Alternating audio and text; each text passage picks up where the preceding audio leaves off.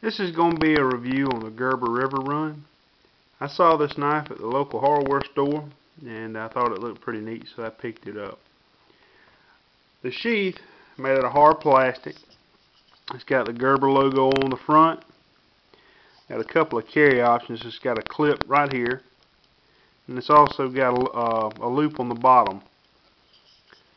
It holds the knife real secure. The knife, as you can probably tell, has a mirror finish, and the cutting edge on this knife is 9/10 serrated or thereabouts.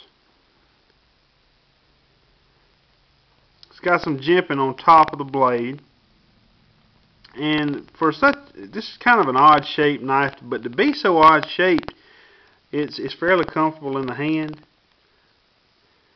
and that really surprised me. I didn't figure it'd be as comfortable in the hand, when I first handled it, but it is. This is really a neat knife. It's not really a knife I'm going to use for anything, but I saw it and thought it was kind of unusual, so I picked it up. But that's my review on the Gerber River Run. Thanks for watching.